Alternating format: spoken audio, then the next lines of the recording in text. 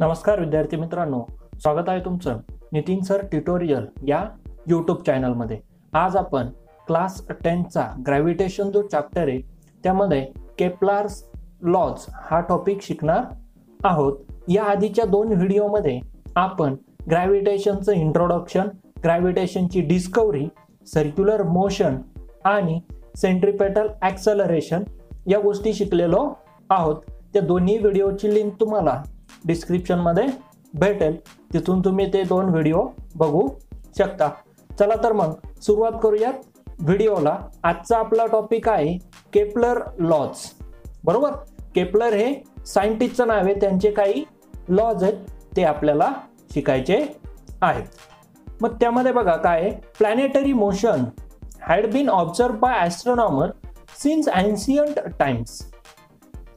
Planetary motion म्हणजेच काय, motion of planets. जसं सनच्या अराउंड आपले अर्थ हा एक प्लॅनेट रोटेट होतो किंवा बाकीचेही प्लॅनेट रोटेट होतात, त्यांची मोशन हे ॲस्ट्रोनॉमर्सने खूप जुन्या काळापासून ऑब्झर्व करायला सुरुवात केली होती।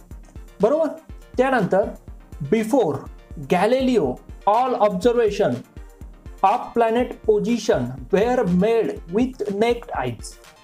गॅलिलिओच्या आधी जे सगळे ऑब्झर्वेशन केले गेले होते ते कशाने केले गेलेले होते, नेक्ड आईज, म्हणजे फक्त आपण सिम्पली डोळ्याने बघू शकतो। आता तुम्हाला असं वाटत असेल की आपण बघतोय डोळ्यानेच, हो बरोबर आहे, आपण डोळ्यानेच बघतोय, पण गॅलिलिओ यांनी एक डिव्हाइस बनवला होता टेलिस्कोप नावाचा, आणि त्याने काय व्हायचं, आपल्याला लांबच्या गोष्टी क्लिअर दिसायच्या। जसं की अदर जे प्लॅनेट आहेत जे आपल्याला डायरेक्ट डोळ्यांनी दिसत नाहीत ते पण, किंवा मून, बरोबर, त्याची साईज वगैरे इन्क्रीज करून आपण बघू शकतो। तुम्ही 9th ला पण लास्ट चॅप्टर मध्ये टेलिस्कोप बद्दल शिकलेला आहात। बरोबर, मग गॅलिलिओच्या आधी हे फक्त डोळ्यांनी बघून ऑब्झर्व करू शकत होते। मग डोळ्यांनी आपल्याला 2च गोष्टी दिसत होते, एक सन आणि दुसरं मून। बाकीचे स्टार्स ते खूप छोट्या साईजचे दिसत होते। बरोबर, त्यानंतर काय सांगितलंय, bye the 16th century a lot of data were available about planetary position and motion। 16th century म्हणजे 16व्या शतकामध्ये आपल्याला लॉट ऑफ डाटा, खूप डाटा अवेलेबल होता, वेअर अवेलेबल, खूप डाटा आपल्याकडे होता कशाबद्दल, about planetary position and motion. Planetary position म्हणजे काय, ते प्लॅनेट कुठे कुठे आहेत, प्रेझेंट आहेत ते, आणि त्यांची मोशन कशी। बरोबर, बेसिकली आपण बऱ्याचशा प्लॅनेटच्या मोशन यामध्ये शिकणार आहोत। त्यांची मोशन कशी कशी हे आपल्याला 16व्या शतकामध्ये समजायला लागलं होतं, किंवा त्याबद्दल बराचसा डाटा आपल्याकडे अवेलेबल होता। त्यानंतर काय, Johns Kepler studied these data. Johns Kepler नावाचे सायंटिस्ट होते, त्यांनी हा डाटा स्टडी केला, म्हणजे या डाटाचा त्यांनी काय केलं, अभ्यास केला। He noticed that motion of planet follows certain laws।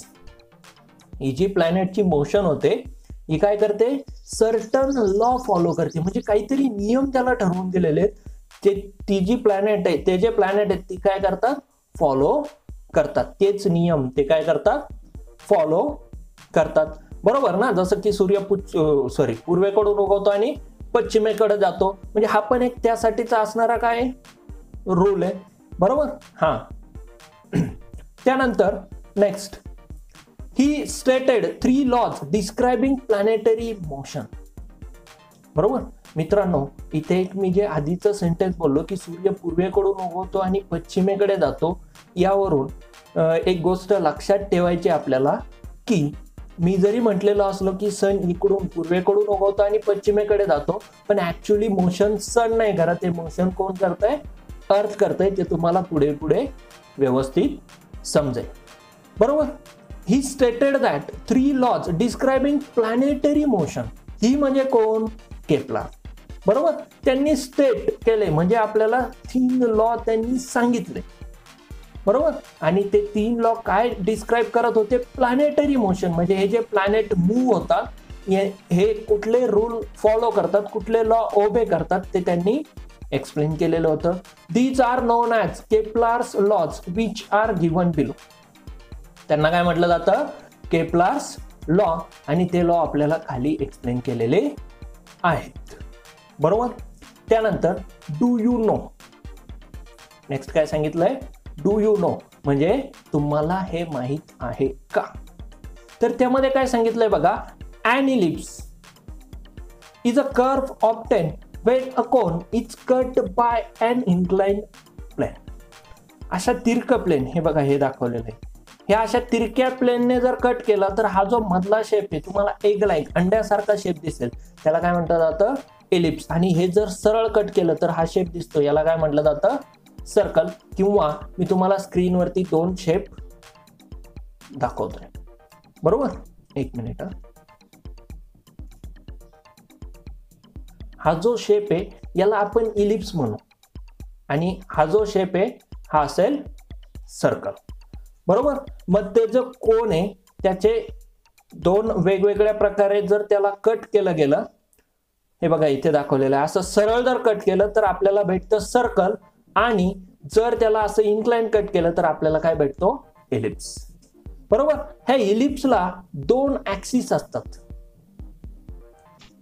हा जो ऍक्सिस असतो याला म्हणतात सेमी मेजॉर ऍक्सिस, आणि दुसरा एक ऍक्सिस असतो उभा, याला म्हणतात सेमी मायनॉर ऍक्सिस. ते काही तुमच्यासाठी एवढंही खूप काही महत्वाचं आहे असं काही नाहीये. त्यानंतर हा जो इलिप्स आहे याला दोन फोकस असतात, एक इथे एक फोकस असतो आणि एक इथे एक फोकस असतो, बरोबर.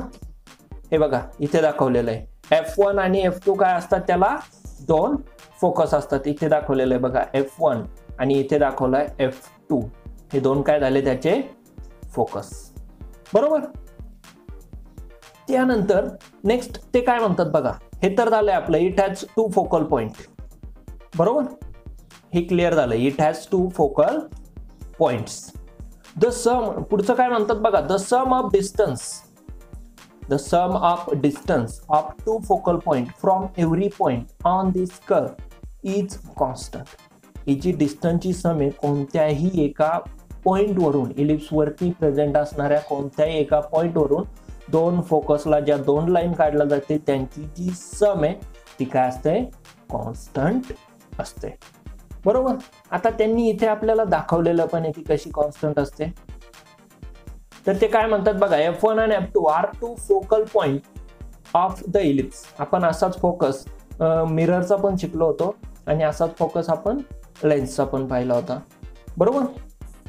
मग F1 आणि F2 हे जे दोन फोकस आहेत हे काय दोन फोकस किंवा दोन फोकल पॉइंट आहेत इलिप्सचे.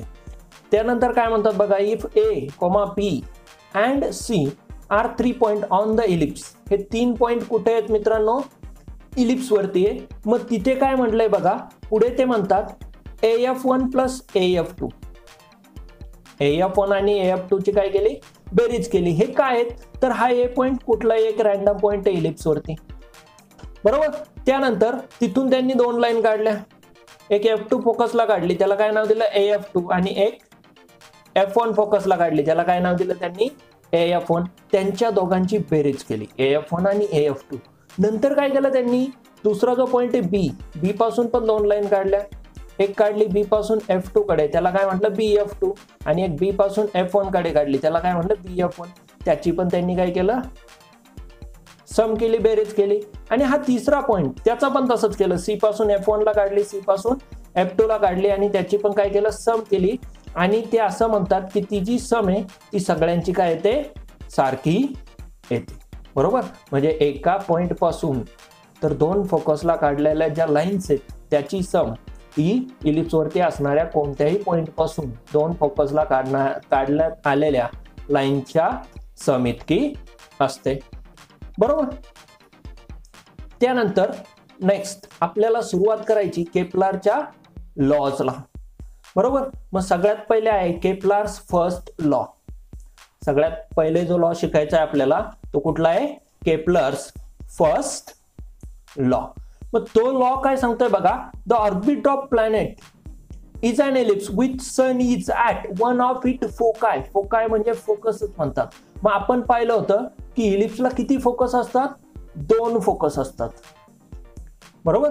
एक इथे एक फोकस आहे आणि एक इथे एक फोकस आहे. मग आता पहिला लॉ काय सांगतोय बघा, the orbit of planet is an ellipse with the sun at one of the फोकाय. म्हणजे एकतर सन इथे असेल किंवा सन काय असेल, इथे असेल, दोन्ही पैकी एक ह्या फोकसवरती असेल किंवा या फोकसवरती असेल. आता तुमच्या फिगर मध्ये बघा, इकडच्या साईडच्या फोकसवरती हा रेड कलरने दाखवलेला आहे, हा काय आहे, सन आहे, बरोबर. इकडे जो रेड कलरने दाखवलेला आहे तो काय आहे, सन आहे. समजलंय. हा होता केप्लरचा फर्स्ट लॉ. म्हणजे केप्लर फर्स्ट लॉ मध्ये असं सांगतात की तो जे प्लॅनेट आहेत ते सगळे इलिप्स मध्ये फिरतील आणि सन कुठे असेल, कुठल्या तरी एका फोकसला असेल. समजलाय, बरोबर. दुसरा आहे केप्लर्स सेकंड लॉ.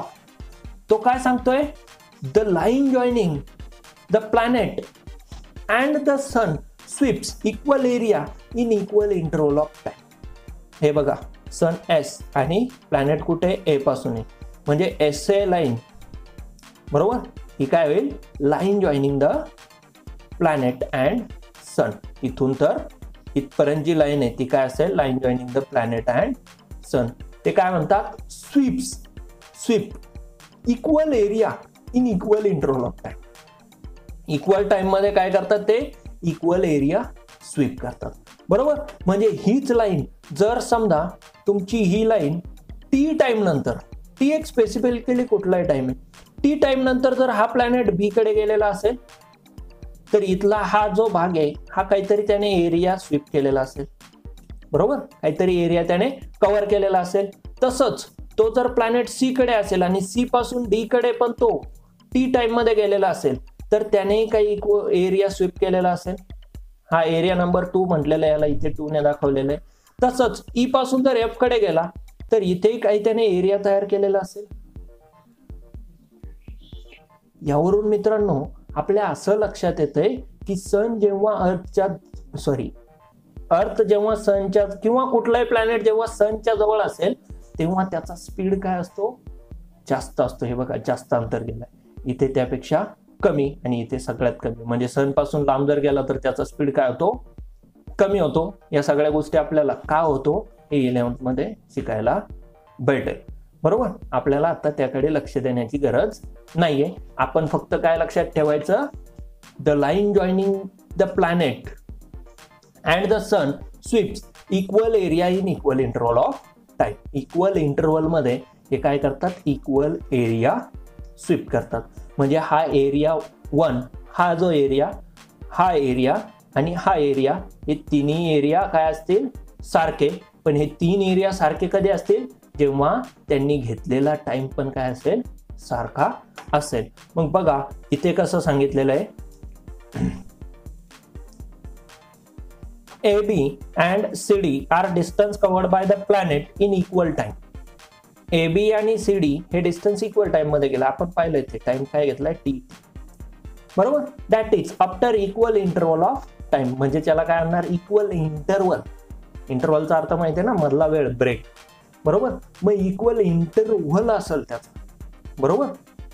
दोन्हींचा पण ए पासून बी कडे जायला त्याला जेवढा टाइम लागला तेवढाच सी पासून डी कडे जायला लागेल, तेवढाच टाइम ई पासून एफ कडे जायला लागेल. पुढे काय म्हणतात बघा, the position of the planet starting from A and C R shown by B and D respectively. G starting position आहे ती प्लॅनेटची ए आणि सी होती आणि एंड पोझिशन या केसमध्ये बी आणि काय होती, डी होती. त्यानंतर काय, the straight line as and CS, he G line आहे एएस, ए पासून एस ला जोडणारी, आणि ही जी लाईन आहे सीएस, सी पासून एस ला जोडणारी, या ज्या लाईन्स आहेत ह्या इक्वल एरिया स्वीप करतात इक्वल इंटरव्हल ऑफ टाइम मध्ये. समजलाय, बरोबर. मग यावरून आपण असं म्हणू शकतो की जेव्हा तो जवळ आला तेव्हा रेडियस कमी होती, डिस्टन्स कमी होतं, बरोबर. पण त्याचा स्पीड जास्त होता म्हणून तो जास्त अंतर गेला आणि एरिया तेवढाच केला. जेव्हा तो लांब गेला तेव्हा त्याचं डिस्टन्स काय झालंय, वाढलंय, पण तो स्पीड कमी झाला आणि त्याने तेवढाच एरिया काय केला, कव्हर केला. मित्रांनो हा खूप इंटरेस्टिंग आहे, पण 11th ला आहे हा जो केप्लर सेकंड लॉ जो आहे हा इंटरेस्टिंग टॉपिक आहे आणि व्यवस्थित तो 11th लाच सांगितलेला आहे. याला लॉ ऑफ एरियाज म्हणतात आणि याचं स्टेटमेंट 11th असं आहे, aerial velocity of any planet is constant, असं पण याचं स्टेटमेंट आहे. पण तुम्हाला ते लक्षात ठेवायचंय का? नाही, तुम्हाला तुमचं स्टेटमेंट लिहायचंय. ते काय आहे? The line joining the planets and sun sweeps equal area in equal interval of time. हे स्टेटमेंट तुम्हाला लक्षात ठेवायचं आणि हेच एक्झामला लिहायचं. बरोबर. त्यानंतर थर्ड लॉ आहे, केप्लर्स थर्ड लॉ आहे, the square of its period. Third law काय? The square of its period of रिव्हॉल्यूशन around the sun is directly proportional two cube of mean distance of planet from the sun. Time period जो आहे, square of time period जो आहे तो directly proportional असतो कशाला? Cube of मीन डिस्टन्सला. हे बघा, square of time period, time period कशाने किंवा पिरियड कशाने दाखवतो आपण? कॅपिटल टी ने. बरोबर. आणि त्याचा जर स्क्वेअर केला तर तो काय होईल? T square. Of रिव्हॉल्यूशन around the sun is directly proportional to आपलं साइन असं आहे. या साइनला काय म्हणतात? Directly proportional two cube of mean distance of planet from सन. याला म्हणतात आर. बरोबर. हे जे डिस्टन्स आहे याला मीन डिस्टन्स जे आहे त्याला काय म्हणतात? Small R. त्याचा काय तो क्यूब, मग काय येईल? T square is directly proportional to R cube. बरोबर. आणि हा जो आर क्यूब आहे खाली जर आला तर काय भेटेल? T square upon R cube is equal to constant. Proportionality sign जर केलं तर काय येतो? एक कॉन्स्टंट के येतो. समजलं इथपर्यंत सर्वांना? केप्लर्स थर्ड लॉ काय सांगतो? The square of its period of रिव्हॉल्यूशन around the sun is directly proportional two cube of mean distance of a planet from the सन. तो डायरेक्टली प्रोपोर्शनल असतो कशाला? Cube of mean distance of a planet from the सन. बरोबर. त्यानंतर हे relation obtain केलं आपण. ते relation काय होता? T square upon R cube is equal to constant के. त्यानंतर काय म्हटलंय बघा,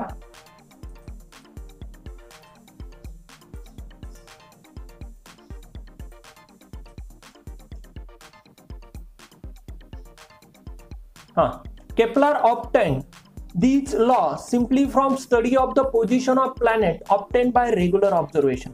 केप्लरने जे हे लॉ तयार केले होते ते कशाने केले होते? Study of position of planet obtained by regular observation. बरोबर. ते जे ऑब्झर्वेशन गॅलिलिओनी वगैरे 16व्या शतकामध्ये जे नोट डाऊन केले होते, गॅलिलिओ किंवा खूप सारे लोक त्यामध्ये इन्व्हॉल्व होते. गॅलिलिओने त्यावेळेस टेलिस्कोपचा शोध लावला होता त्याच्या आधी आणि तो टेलिस्कोप यूज करून बराचसा डाटा घेतला होता. तर त्या रेग्युलर ऑब्झर्वेशन वरून केप्लर यांनी हे लॉ काय केले होते? ऑब्टेन केले होते. He had no explanation why the planet ओबे दीज लॉ. केप्लर नावाच्या सायंटिस्ट कडे कुठलंही एक्सप्लेनेशन नव्हतं.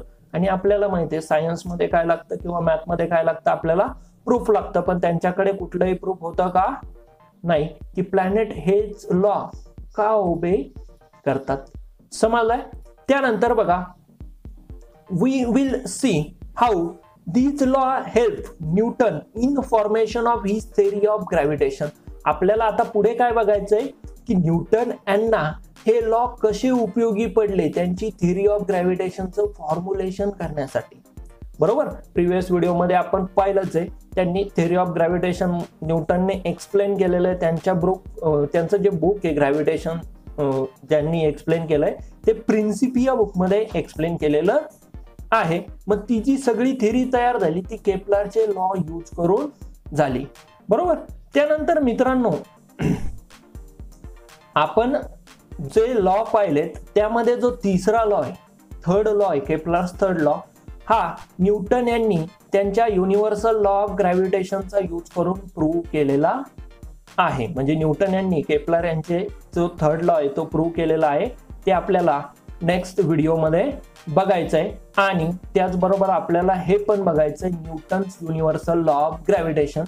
हा पण खूप इम्पॉर्टंट टॉपिक आहे. हे दोन टॉपिक मित्रांनो खूप इम्पॉर्टंट आहे. Kepler's law of planetary motion, बरोबर, किंवा सिम्पली केप्लर्स लॉ म्हणतो आपण त्याला, तो एक टॉपिक. आणि केप्लरचे तीनही लॉ खूप इम्पॉर्टंट आहे, बऱ्याचशा वेळा एक्झाम मध्ये विचारतात. आणि Newton's universal law of gravitation हा पण टॉपिक खूप इम्पॉर्टंट आहे, हा पण बऱ्याच वेळा विचारला जातो. तर हा जो टॉपिक आहे हा आपण नेक्स्ट व्हिडिओमध्ये घेणार आहोत. Till then keep studying and all the very best.